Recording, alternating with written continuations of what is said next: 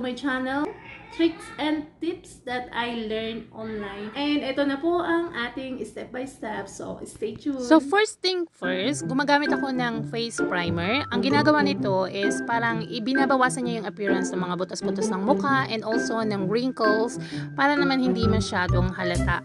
And what I do is ina-apply ko siya using circular motion, pero hindi parati kasi nakakalimutan ko. But anyway, my 2-year-old here, just wanna say hi to all of you. And the second step I did is I use a Match Perfection to cover yung mga blemishes, lalo na yung marka ng tagyawat ko sa my jawline ko. As you can see, itim na siya, dark siya, pero naaalis naman siya. But it's also good for some discoloration o kung ano man yung mga makikita mong hindi pantay na kulay. It's best to parang i-cover muna siya. I use ang sponge kapag liquid yung makeup, and then brushes para dun sa mga dry makeup like powder at saka yung mga ginagamit sa mata, of course.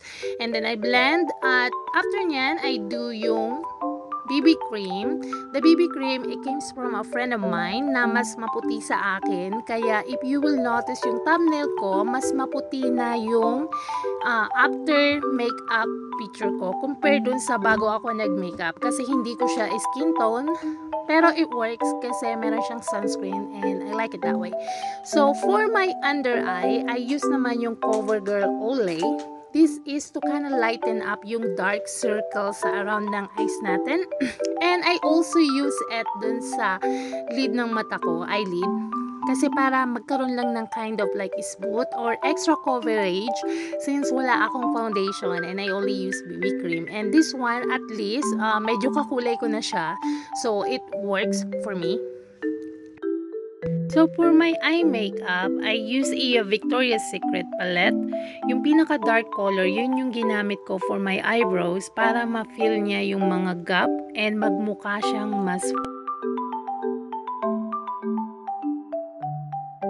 for eyeliner naman, mas gusto ko yung manipis or yung skinny kasi kapag nagkakamali ako, it's a lot easier na linisin kaysa yung mga gel-like kasi makapit yung gel. Kaya mas gusto ko yung manipis. That way, pwede kong burahin lang ng daliri ko every time na mali yung pagkakaguhit ko. Ito kasi, medyo hindi talaga ako sanay dito and laging hindi pantay yung kinalalabasan nung ginagawa. And to define naman yung shape ng brow ko, ginamit ko yung pinaka-light again. Tapos, in-apply ko lang siya dun malapit sa may kilay. Pero hindi siya nag-work. I think it's because powder siya. Pero anyways, yung pinaka-light naman na brown, yun naman yung ginamit ko dun sa pinaka-base or base ng aking eyelid.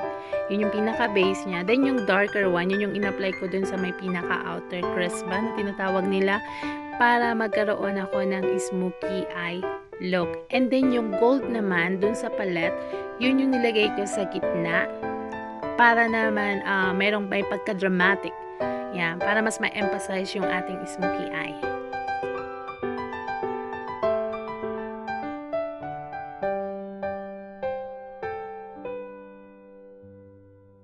Last step I do for my eye makeup is the mascara, of course. Kasi minsan, kapag nailagay mo na siya tapos saka ka maglalagay ng makeup, pwede siyang mapunta sa mascara.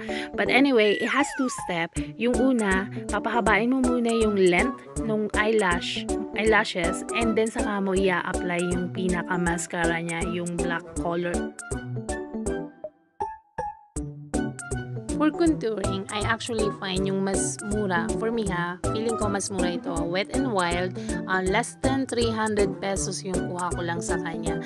But anyway, before, hindi ako talaga magaling mag-contour, yung makikita mo talaga yung laman. Kaya nga mas magandang gumamit ng sponge para mas ma-blend mo talaga siya ng maayos, para hindi siya nakikita.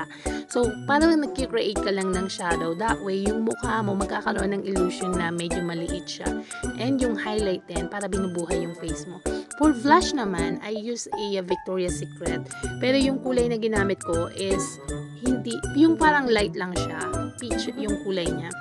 And for the lips, what I use is a Maybelline that I got from Watson. It's less than 200 I think kasi sale siya. So matte finish and nude yung kulay niya. This is to create that soft glam look. And ito yung aking itsura before I apply all the makeups and after the makeup session. I really like it. May pagka-glamorous. Hindi siya pwedeng, I don't think that I would use this makeup for everyday, but I think I would use it for party, like going into some special occasion. Kung ayaw ko ng masyadong makapal and gusto ko yung medyo may pagka-pa-baby look. But anyways, you guys, if na-enjoy nyo yung video na ito, do not forget to subscribe sa my channel.